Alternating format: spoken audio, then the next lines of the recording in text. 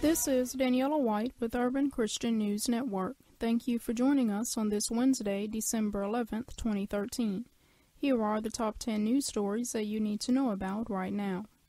First today, according to the Orlando Sentinel, Isaac Hunter, the troubled son of Northland Church pastor Joel Hunter, has committed suicide, according to an email sent to members of his former church on Tuesday. The email, sent by Darling Murray, a coordinator at Summit Church in Orlando, said, "We found out today that Isaac took his life. We are obviously deeply devastated and saddened beyond words by this news.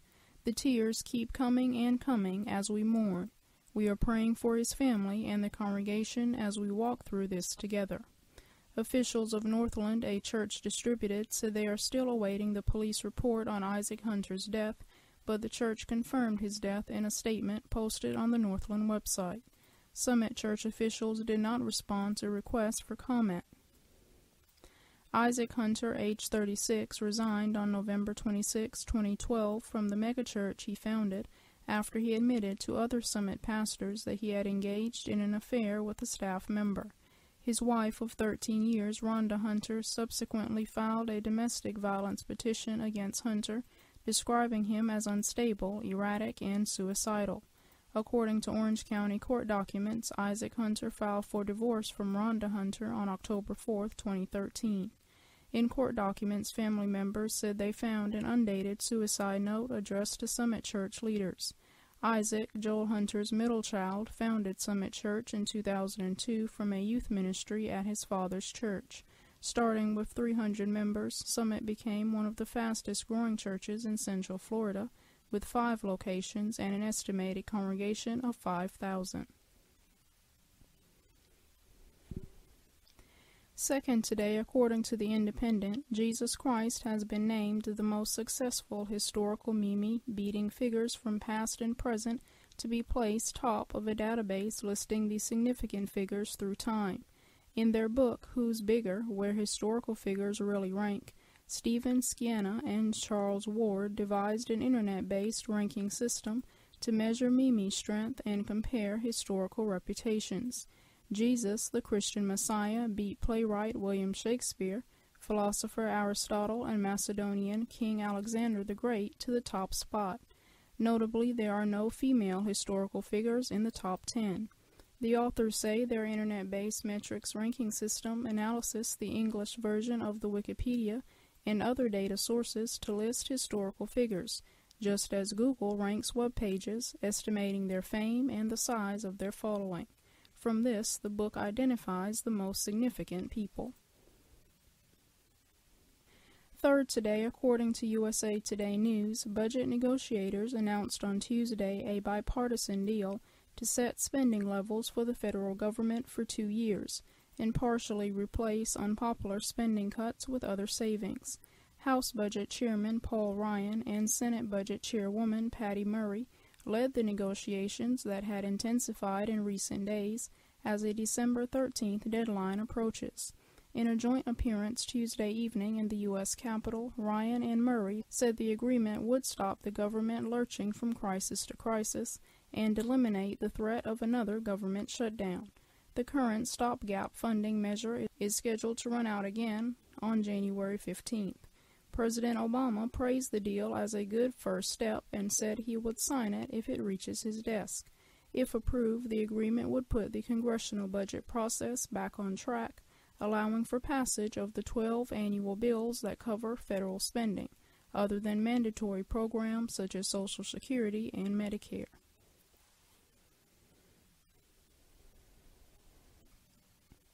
Fourth today, according to the Asheville, North Carolina Citizen Times, Franklin Graham made an online plea on Tuesday for prayers for his ailing father, the Reverend Billy Graham.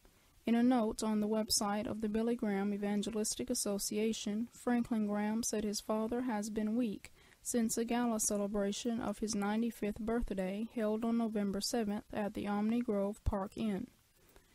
Franklin Graham said in the note, since that night, a few short weeks ago, he has had another bout with a respiratory infection and was hospitalized briefly before returning home to recuperate. He is extremely weak, but his vitals are good. Although weak, Graham does not appear to be in any imminent danger, added Mark DeMoss, a Billy Graham Evangelistic Association spokesman. Franklin Graham said, "Our family would appreciate your prayers for him, that the Lord would strengthen him." Fifth today, according to USA Today News, thousands of people waited in long lines on Wednesday to pay their respects to South Africa's former president Nelson Mandela, whose body arrived in the country's capital of Pretoria, where it will lie in state for 3 days. On a warm and sunny day, many, mostly black but some whites too, waited for buses to take them to an amphitheater at the Union Buildings, once a symbol of the racist, white-dominated government in the country.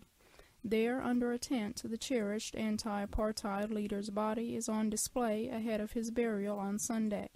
When Mandela took office in 1994, he used the Union Buildings as his offices, and the presidency is still located there. It is the same location where he was sworn in as president. President Jacob Zuma named the amphitheater after Mandela by decree on Tuesday.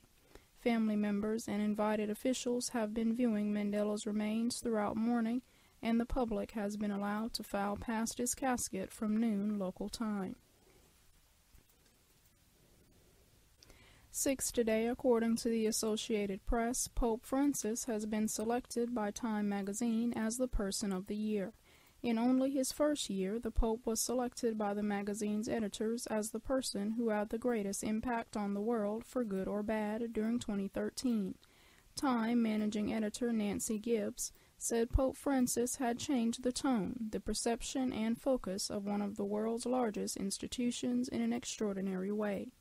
Leaker Edward Snowden finished second as Time announced its choice on the Today Show on Wednesday. 7 today, according to USA Today News, a couple and 4 young children who spent 2 nights in sub-zero weather in a mountainous area of northwestern Nevada were found safe on Tuesday. Pershing County Undersheriff Thomas Jerk said, "We have located the people. They have been taken to the hospital. They are alive and well. They are in pretty good shape." Authorities identified the group as James Glanton, age 34, his girlfriend, Christina McEntee, age 25, their 2 children, Evan and Chloe Glanton, and Shelby Fitzpatrick and Tate McEntee, a niece and nephew of Christina. The children range in age from 3 to 10. 8th today, according to CNN, riot police moved in on pro-Western protesters in the center of the Ukrainian capital of Kyiv with force in the early hours of Wednesday, leading to reports of injuries on both sides. Hundreds of officers used chainsaws and brute force to tear down barricades put up by demonstrators around the city's Independence Square, or Maidan, which has been the focus of protest. Footage from the scene showed a mass of black-helmeted, heavily armored riot police advancing toward the protesters, many of whom wore orange helmets. The demonstrators are angry at the refusal of Ukraine's Russian-allied president Viktor Yanukovych to sign an agreement that would strengthen cooperation with the European Union. The Interior Ministry said 10 policemen were injured between 1 and 4 a.m. while acting on a court order to dislodge protesters from the city center and allow free movement of traffic. Thousands of demonstrators have set up camp in the snow-covered square, determined to maintain their peaceful protest despite the icy temperatures. 9 today, according to the Jerusalem Post, Iran and 6 world powers began expert-level talks on Monday to work out nitty-gritty details in implementing a landmark accord for Tehran to curb its disputed nuclear program in return for a limited easing of sanctions. The preliminary accord is seen as a first step towards resolving a decade-old standoff over suspicions Iran might be covertly pursuing a nuclear weapons breakout capability, a perception that has raised the risk of a wider Middle East war. 10th and finally today, according to the Jerusalem Post, Prime Minister Benjamin Netanyahu said on Monday that Iran's pursuit of nuclear weapons is the greatest threat to a peaceful Middle East. Speaking with visiting Guatemalan President Otto Molina, Netanyahu reiterated his stance that a final nuclear deal with Iran should include the complete dismantling of its nuclear program. He told Molina that in his view a final deal with Iran should include no enrichments, no centrifuges, no heavy water reactor, no weapons program, no ballistic missiles, and a change in Iran's policies, no genocide against Israel, no terrorist support, and no undermining of regimes in the Middle East. That's today's top 10 news stories. You can read these stories and more at urbanchristiannewsnetwork.com. As you go throughout this day, keep this word in mind.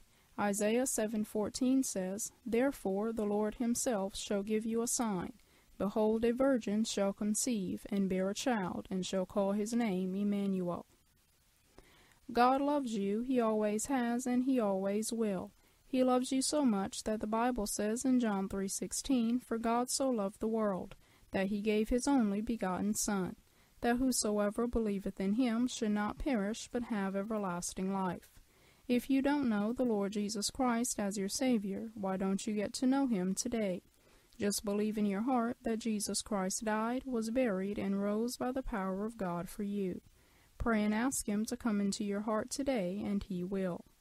Romans 10:13 says, "For whosoever shall call upon the name of the Lord shall be saved."